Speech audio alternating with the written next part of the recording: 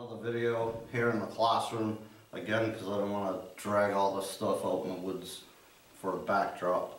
But I had a lot of questions lately about what books do I recommend and that sort of thing. And I've shot this same video in the past, so I've been trying to answer those folks and direct them to that video, but a lot of time has gone by since then and I've plussed up a little bit. I've gained quite a few new books, read a bunch, gave some away, gifted to students and what have you, so things have changed a little bit.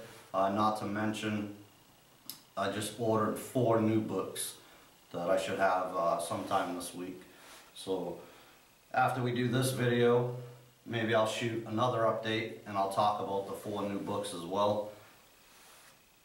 But this is what I have as of now. Again, there's some books here that I don't have any longer because I gave them away, but figured I'd just run you through these, talk a little bit about each and what I think of them. So starting over here in the corner, this is just a pretty good sized binder that I put together. Still got a Pathfinder logo thing there, affiliate, because that's what inspired me to do this. So basically this binder is research I've done on Nessmuk, and it was probably a solid year's worth of research, as much as I could find on the man. And I've put that all into this binder, and I'll try to give you a close-up here in a second. But it's pretty thorough, and I was planning on shooting a video series inspired by Nessmuk, so you can see how thick that is there. So quite a bit of research. I haven't done that series because I wanted to do it justice, and I think it's going to be pretty time consuming. And with my limited time with my full-time job and what have you, I didn't want to jump around and have long periods in between those videos. So that's probably still coming in the future. I'm just holding off until I have time to dedicate to something like that. But I'll give you a quick close-up here. So again, pretty thick binder, and it's pretty well full. All the pages you see here have the research I've done in them. So it's probably, that's that thick, so there's a couple, I don't know, 4 or 5 sheets maybe at the end that are empty, but again, that's all the research I've done on Nessmuk and what I could find. Moving on from that, this whole stack of books here is new to me, and I thumbed through quite a bit of it, but I haven't taken the time to read it thoroughly. It's a ton of information, and what this is basically all the student handouts and or student books that Tim Smith has written or put together over the years. It's all his student handbooks. So this one happens to be First Person Ecology.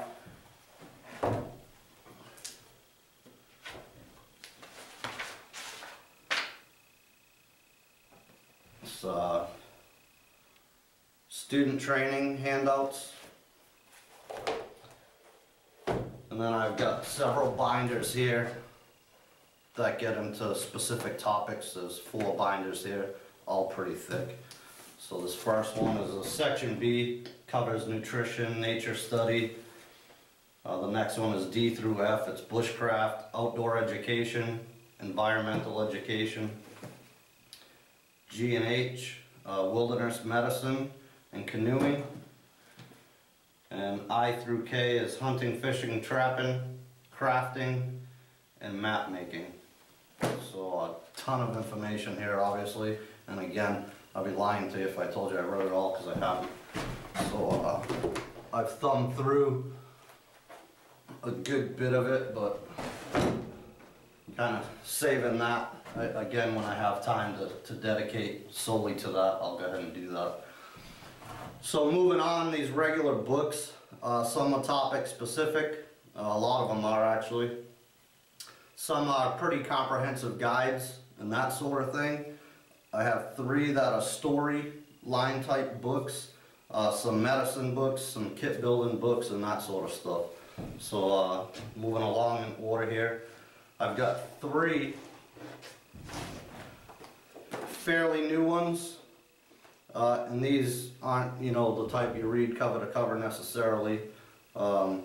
These 2 specifically here deal with Maine and Maine's waterways, from quiet water to, you know, all their rivers and streams and that sort of thing.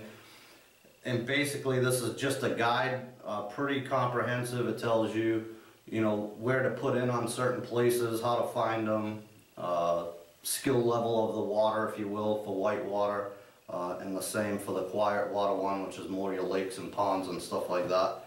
But again, pretty comprehensive, in detail, put-ins, takeouts, the length of time it would take you to cover that particular trip and so forth.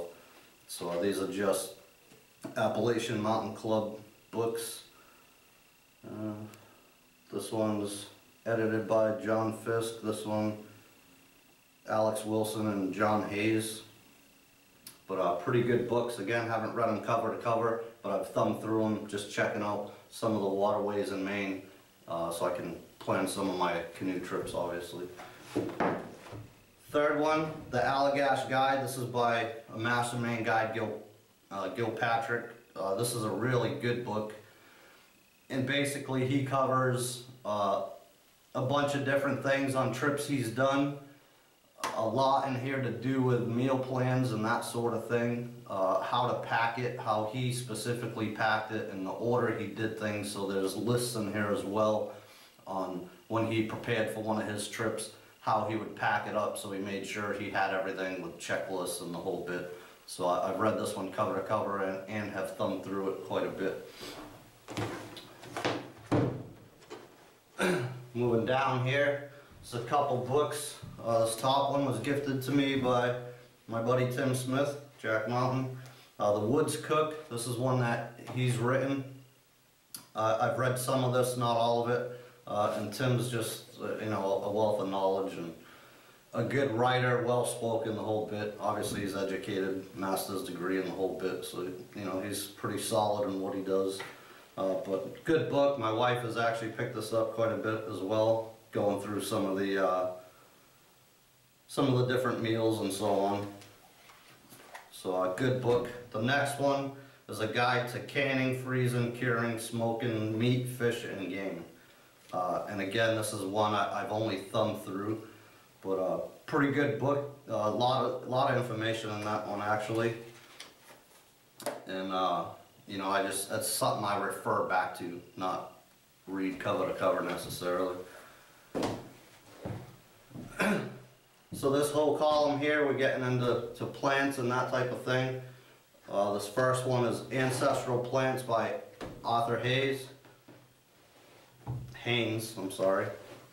So he does a lot with the Maine Primitive Skills School. Most of you probably know him. This book, obviously, very good book. Arthur's no slouch when it comes to plants, that's for sure. So colored pictures, the whole bit. He goes into some pretty good detail about different plants and that sort of thing, using them as medicine and so on. This is volume 1, so there are others. And the foreword was written by Mike Douglas, who owns the Maine Primitive Skills School. So definitely a good book there. Again, thumb through it, haven't read it cover to cover. It's just something that I refer back to.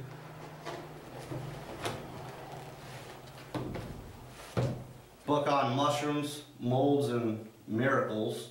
I haven't even opened this one, to be honest with you. This was gifted to me by a student recently, so haven't even opened that one, but have it. Couple Peterson's field guides. Probably most of you are familiar with these. So medicinal plants and herbs, venomous animals, and poisonous plants. Pretty good books. I've used these pretty extensively through my journey here, more so than medicinal plants and herbs. But again, not something I read cover to cover, just kind of refer back to talking about plants again. Haven't had that one for several years. I heard of this one, which is the Forager's Harvest, excuse me, edible wild plants. And So I picked this up, and after going through this one numerous times again, not a cover-to-cover book, but something to refer back to, I found this one to be, at least for me, more helpful than the Peterson's field guides. It goes a little bit more in depth on specific plants and that sort of thing. So very good book. I would recommend this one probably over the Peterson's, though they're both good books. These two huge books here, again, not something you read cover to cover.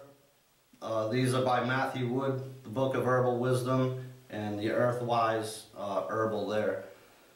Just absolute ton of knowledge in these books. Very, very in-depth, probably the most in-depth I've ever seen.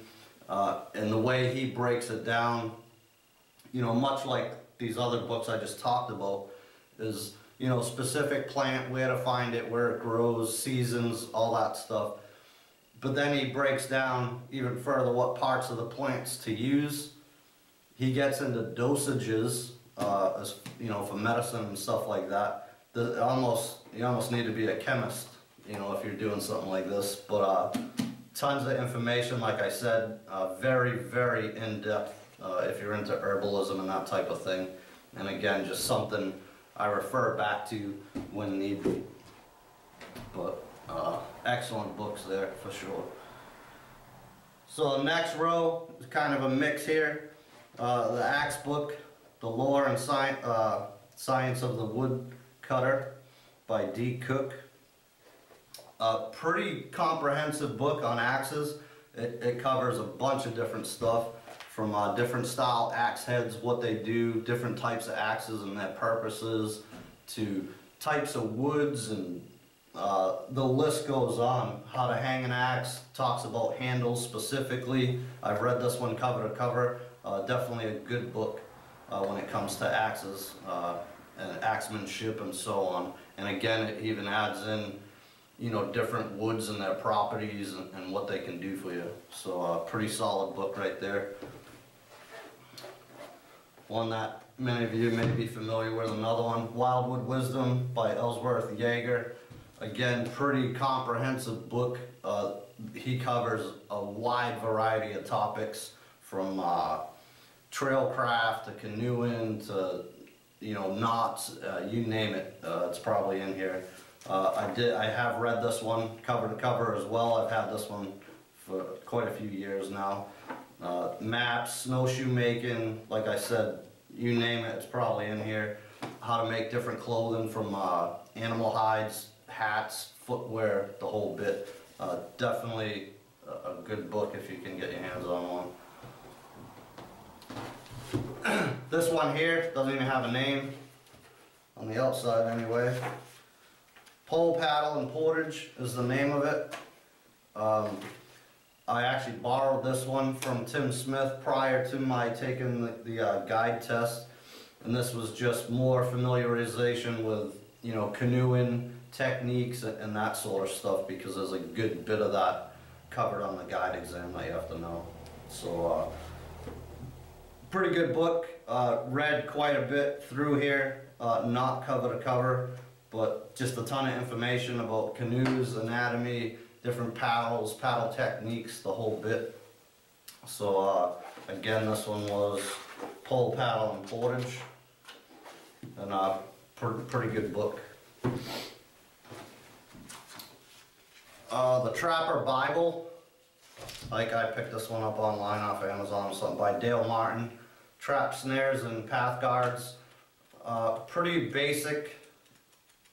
You know, if you've been doing this for a while, spring snares, stuff like that, deadfalls and that sort of thing.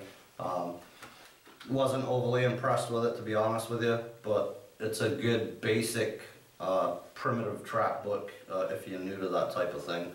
But again, kind of covers stuff that I had already known, so just a refresher, I guess, a basic book. Field Guide, this is another Peterson's, To the Birds by Roger Troy Peterson.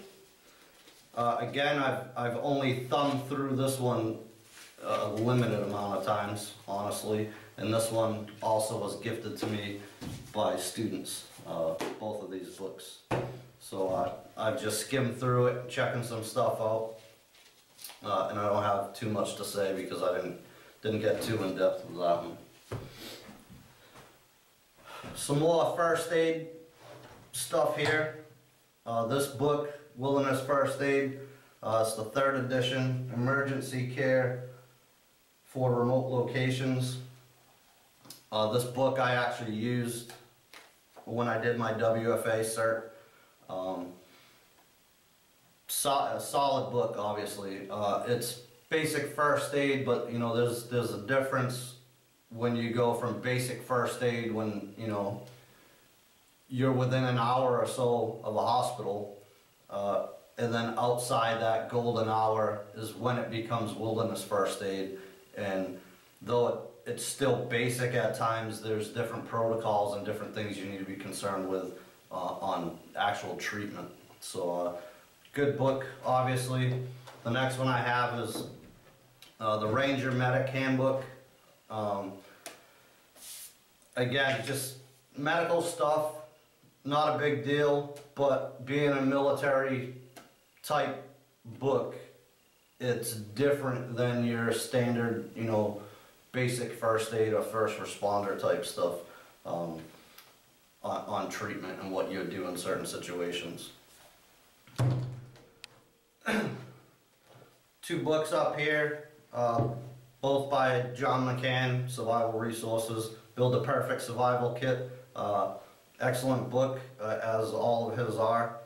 Stay Alive is another one I got from him. Again, solid book. I've read both of these at least a couple times while I was deployed, actually. One of them was actually gifted to me by a friend. And then the last 3 that I have here, Tales of the Mountain Men. I picked this up at my family and I were camping at a campground, and this was in the little store they had, and I was just looking for something to read. Actually, this is an extremely good book.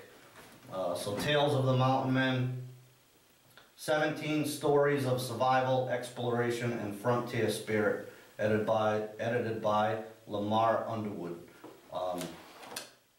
You know, if you got a couple bucks and you can find one of these, I would definitely recommend it. I thought it was a great book. I've read that. Next, Robert Ruick's The Old Man and the Boy. This was recommended to me by another friend I had. This is a pretty good book, and again, I think I've talked about this one in that other video I did, but it's not only a story book, and I've read it cover to cover twice now, but there's takeaways. You know, if you can read into it and pay attention to the storyline, there's certainly takeaways where you can gain knowledge from it. But just a pretty cool story, and again, I would recommend that if you have a couple bucks and the time to read it, I guess. Probably by far my favorite book I've ever read, and I was never a big reader until I kind of got into the survival and bushcraft stuff. History. I hated history throughout school with a passion. I did well in it, but I just never liked it. But when it comes to the stuff that we do, it actually interests me a lot. So I've got a lot more into reading, as you can tell, and these type of books just catch my attention. This one's actually tough to put down. I just finished this book for the 3rd time, and I'll probably read it again before the winter's done. But it's True North. It's a journey into unexplored wilderness, kind of a memoir by Elliot Merrick, who was basically a business type guy from New York, working for his father's firm and all this, and that's not what he wanted to do, so he kind of picked up and moved to Labrador. So that's where the storyline takes place. Just an absolutely phenomenal book. Again, I've read it 3 times, and we'll probably read it several more in the future, and probably once more before the winter's done. But yep, True North, awesome book. If there was one I could recommend out of any, this would be it, without a doubt. So a couple books you don't see here that were in that other video, just off the top of my head, I can't remember all of them, but Bushcraft by Morris Kahansky, read that thing cover to cover at least a couple times. Obviously a good book, everyone knows about that. That one I gifted to a student not that long ago. Another one was Seed Time on the Cumberland by Harriet Simpson Arnall. That was a really good book. The storylines kind of, you know, the days of the frontier and that sort of thing. Periods of that book were very, very slow to me, but overall, definitely a good book, and I'd recommend that one as well. So, there's the Woodsman library again, some new stuff, some stuff, you know, I think Seed Time on the Cumberland I let someone borrow and never got it back, but it is what it is. I read that one cover to cover as well. Good book. And then the only other one, well, let me backtrack there. So like I said, I have 4 new books on the way I should have this week. When they come in and I read through them, you know, I'll share that with you in a future video. And then the only other book that you don't see here is the good book. So the past 5 months-ish, I've been studying the Bible, and I don't show it here, and I don't, you know, put that out in my videos because I'm not looking to, you know, get that demographic on my channel. It's just not something I do.